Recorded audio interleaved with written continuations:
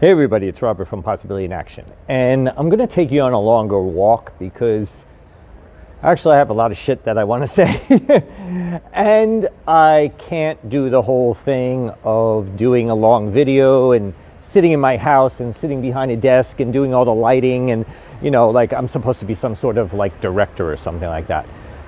I do this because I enjoy it. I do this because I want to share things, but I'm certainly not looking to become some sort of cinematic whatever the fuck, right?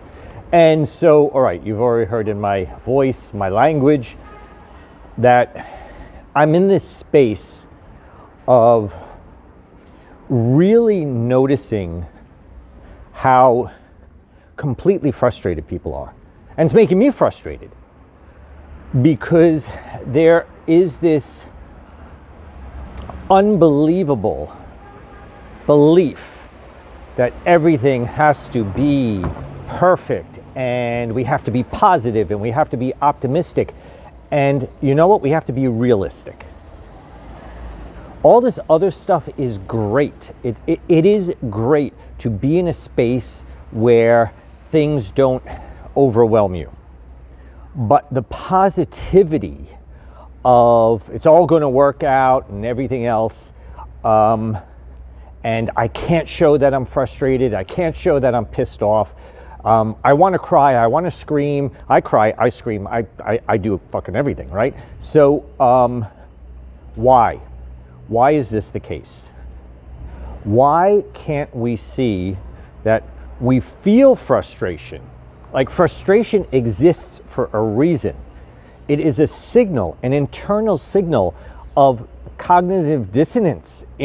That's really what it is. It's telling us something is off, right? So if you're frustrated because you know something could be different. You're not aligned. Things aren't working out for you. Maybe it's friends that are toxic. Maybe it's friends that are trying to keep you in a certain place. I've worked with a lot of people who they're surrounded by people that like that they're broken, because it makes them feel good, right? They can fix the people that are broken, they can support the people that are broken, and there's somebody in front of them that's broken, so they don't feel broken, right? So that's just an example. It could be work. And then we fall into this victim mentality of, yeah, but I need the money. Of course, we all need money. I need money. We all need money. But it doesn't mean we prostitute ourselves in a job, because that only destroys our self-esteem. So if you're not satisfied where you are in your life with work, then look at other opportunities. You know, the thing is, there's such a fear that things are going to go wrong if we change and let me stay where I am because, you know, the devil I know is better than the devil I don't know, or whatever that phrase is. But the fact that you're sitting there and it's eating away at you, I want you to think of it as cancer. Plain and simple. That pit in your stomach, hating to go to a job every day, is like a cancer. Okay? Is that the way you want to spend the rest of your life? And then we think, oh yeah, but I'll get to go to a vacation and all this other stuff. And then we're living an escapist life, right? I'll suffer now and then I will escape and I'll replenish my energy. Those ups and downs aren't great either. So what I want you to think about in all of this, and I'm going to do more of these videos because first, I want to do them, plain and simple, all right? Whether people listen or not is a different story. But I have dealt with a lot of stuff in my life, okay? Some of you know what I've done and haven't done and all this other stuff, okay? My dad was a dick, okay? Plain and simple, violent alcoholic, and taught me a lot of lessons. Taught me about what I didn't want to be. Had financial issues. Had an amazing wife who died of breast cancer.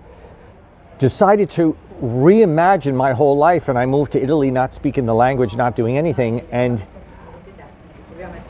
having to start all over from scratch. And that's when I realized, more than anything else, that's what it's all about. You know, I think at the end of the day, let's say, I'm not a religious person. I am a spiritual person, but let's use we were born in the image and likeness of God, or whatever the phrase actually is, right? We're born as creative beings, but it doesn't mean we just create products, okay? We create ourselves.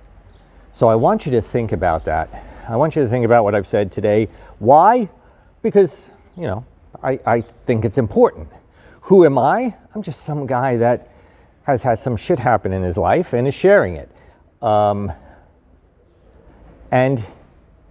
look at what's around you and feel that frustration if you're frustrated, but don't let it fester.